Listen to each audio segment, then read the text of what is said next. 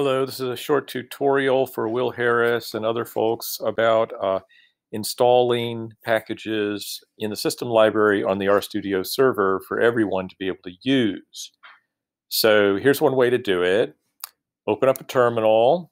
I'm on my Mac here, and I just opened up an iTerm terminal from the application iTerm, but really you could just use the built-in terminal for Mac. Let me see if I can make it bigger for you to see. Probably not. Oh, well, it does work. That's just great. Let's make it a little bigger so you can see what I'm typing. Okay. So here I am in my home directory. I have VPI'd in to the Georgetown College Network. I'm working at home. So, using the Global Protect app that you can get from ITS, you want to make sure you're connected, and then you go to your terminal and you say SSH-L. So SSH is secure shell. -L says you're going to log in with your username and password. And then you provide your username. So I'm HWhite0. And then you say what you want to log into. You want to log into rstudio.georgetowncollege.edu. No :8787. It's the server itself. And you're now hooked into the server. Sorry about the dog.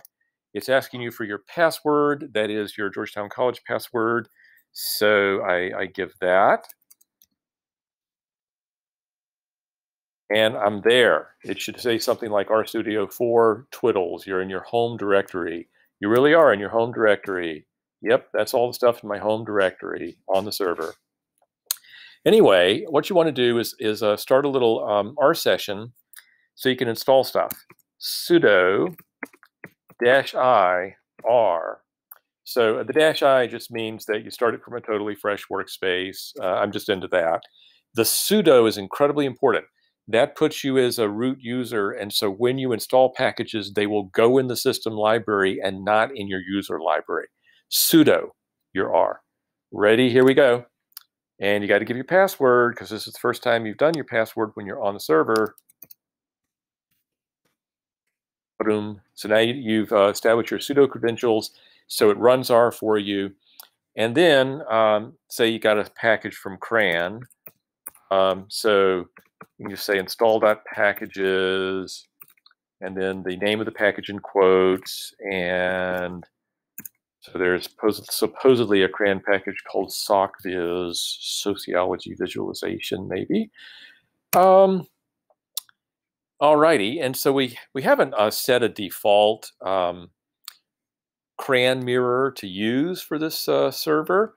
So I always go and pick one that's close to me. How about that one in Tennessee, number 58? And then it just installs the R package from source. And so there'll be a lot of talking to you because of all the source work that has to be done, but it succeeded. No error messages. So I can say Q, the Q function, the quit R. Do I want to save the workspace image? No, I don't. And then I can say exit. And the next time that you log into RStudio on the server, you should find that package, SOCViz, available for you in the system library. That is all. See you later.